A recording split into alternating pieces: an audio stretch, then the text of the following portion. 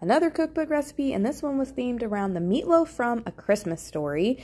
And I got out my Rapid Prep mandolin to finally dice the veggies that went into this. I had to make a couple substitutions here and there based on what I had on hand, but I don't know what it was. It might have been the sourdough bread cubes that were soaked in milk.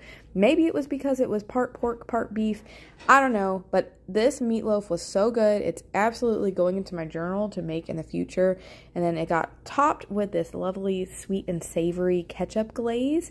And I totally forgot to film the end part, probably because we ended up eating it so fast.